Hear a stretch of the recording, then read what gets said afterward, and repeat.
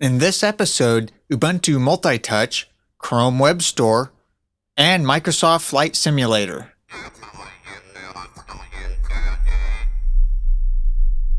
Quicksurf Internet Media presents The Geekinator, talking about all things tech and geek. Hey everybody, how's it going? I'm your host Adrian, coming to you almost live from lovely Phoenix, Arizona, here in Studio C1 at Quicksurf Internet Media. The Geekinator is a proud member of the Tech Podcast Network. If it's tech, it's here. Please head on over to techpodcast.com and check out all the other technology-related shows. Let's go ahead and get into the stories for Season 3, Episode 18. From CNETnews.com, there's a story here, Intel's Sandy Bridge to use new specialized silicon. This is the new processor architecture that Intel releases every 2 years. This one is the next microarchitecture that Intel is going to release, and it's going to include new circuits for handling demanding multimedia tasks.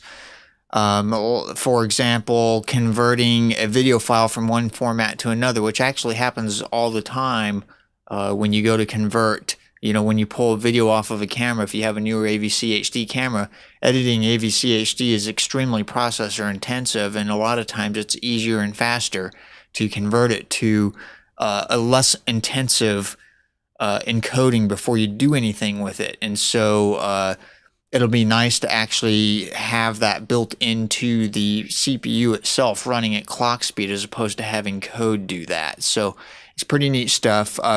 By all means, check out the article. A lot of cool stuff going into the next processor microarchitecture, which is supposed to be due out the end of this year, January 2011. So it'll be pretty neat stuff. Let's go ahead and talk about our sponsor for this episode, GoToAssist Express.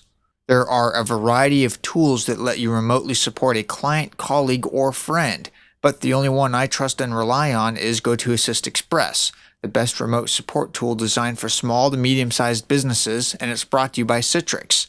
Why GoToAssist Express? Well, it has exceptional performance, it's very easy to use, and it's secure.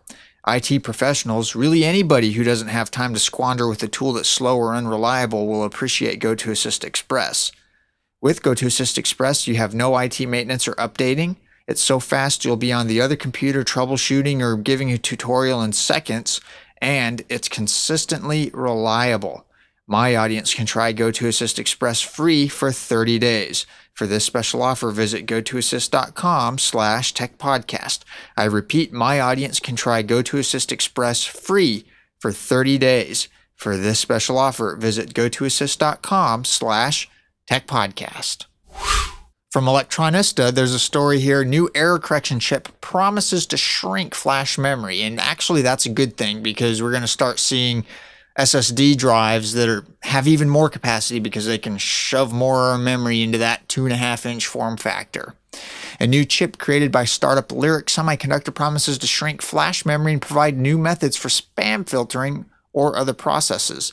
The technology utilizes probability processing to solve certain problems that can benefit from determining the probability of bits being 0 or 1. Lyric's LEC chips, LEC, are designed with new gates, architecture, and language dedicated solely to processing probabilities. So it performs the same basic function as current error correcting chips, which you have to have for flash memory, but the form factor of that logic is 30 times smaller than what we currently have. So there's a significant gain that can be had by using this newer error correction chip. It'll be interesting to see how quickly this makes it into, mainstream use, but still pretty neat stuff. From Engadget, HBO is heading to the iPad and mobile devices in 6 months, but they're still cold on Netflix, according to the title of this story here. There is value in exclusivity. Consumers are willing to pay a premium for high-quality exclusive content. This is something, to HBO co-president Eric Kessler's words, that ring true with his company's goals, and unfortunately for Netflix enthusiasts, that subscription service isn't part and parcel with his philosophy. Interesting. So But what is interesting is Netflix, or not Netflix, HBO is looking to bring their content to the iPad and other mobile devices here in the next 6 months or so, which is a huge boon. That'll be pretty neat. I'm curious to see how they implement it, if they just have one player and you have, all the content in one player, or if they do it how some content providers do, where you have to buy, basically an app for each piece of content, which would really suck. But we'll see how HBO implements it, and what the quality is and all that. So it'll be pretty neat to play around with. From Gizmodo, there's a story here. Ubuntu users will be touching, tapping, and sliding with impending update. This is pretty neat. MultiTouch is landing in Ubuntu's upcoming 10.10 release with a particular eye on Unity, the netbook-optimized flavor of the popular Linux distribution. The new features are expected to eventually support a variety of touch devices, including Apple's Magic Trackpad. So this is pretty cool. They have a diagram up of what it's, all the different things it'll support. So check it out. I'm looking forward to trying this out. It looks like it'll be some pretty interesting stuff. From Technologizer, there's a story: Microsoft Flight Simulator. It lives. It was one of Microsoft's oldest, most loved applications, and as of early 2009, it appeared to be dead meat. I speak of Microsoft Flight Simulator. The author of the story, by the way, is Harry McCracken, which by Microsoft's much lauded 28 years ago, I date its origins to an earlier non-Microsoft version called Sublogic Flight Simulator, and therefore consider it to be 30 years old. Yes, it's been around that long. Microsoft Flight Simulator I remember playing it,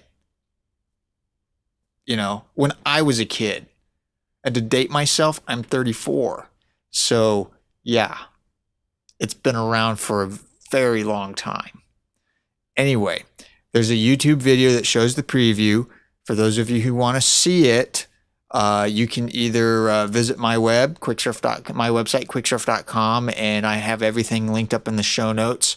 I'm sure if you search for Microsoft Flight 2010, you might find it that way too. So, but the video is embedded in the article at Technologizer. So by all means, technologizer.com, you can get it that way as well. So it looks pretty neat. We'll see what comes of it. They haven't really done anything really innovative with it for a really long time, which is why everybody considered it to be dead meat. And I'm fairly certain sales have been pretty stagnated, but that's how it is sometimes. That's how it is. From TechCrunch, there's a story here. Chrome Web Store slated for October launch. Google taking a mere 5% cut of revenue.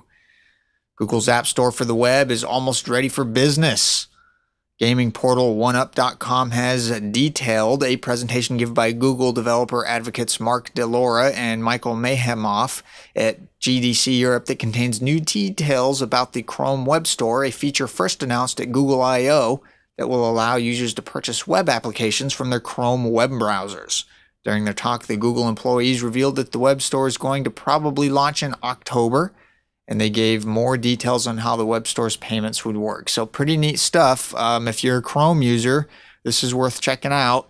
I'm curious. I don't use Chrome every day, even though I have it installed, but I'm curious to see how the web store will work in Chrome. If it's like Google Gears used to be, for those, now defunct Google Gears, or if they're using some other HTML5 driven, application type thing, or if it's, something else altogether. So I'm curious to see how it'll all work, and, how you move applications between your various computers and that sort of thing. So be pretty interesting to check out.